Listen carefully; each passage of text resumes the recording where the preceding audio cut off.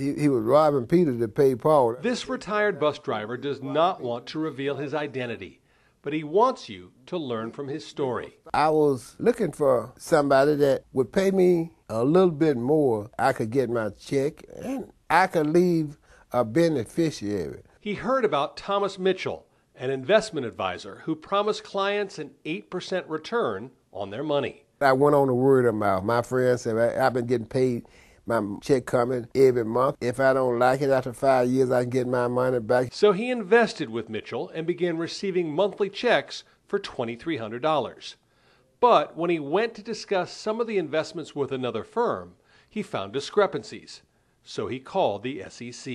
Not only is he paying you off the back end of your money, he's using your money to pay the others too. It's a pyramid. I read the paper. I was reading about Madoff and stuff like that, but I didn't think nothing like that would happen to me. Mitchell had been running a 15-year Ponzi scheme that collected $15 million from a group of 150 retirees.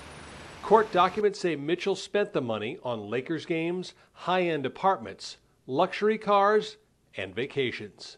It's a lot of people lost everything because of that. All of the victims in this case were retired bus drivers. Postal inspectors call this an affinity scheme. One person will tell another person they're actually doing the work for Mr. Mitchell. They're talking to all their coworkers or their fellow retirees and encouraging them to invest in this great investment. As always, research is key. Check out the guy. Does he have any credentials? Is he licensed? What makes him the person that you want to give your money to? And you have to do a little research on it. And they're not bonded with the Better Business Bureau, you don't go with them. And that's what I didn't do, and I knew better.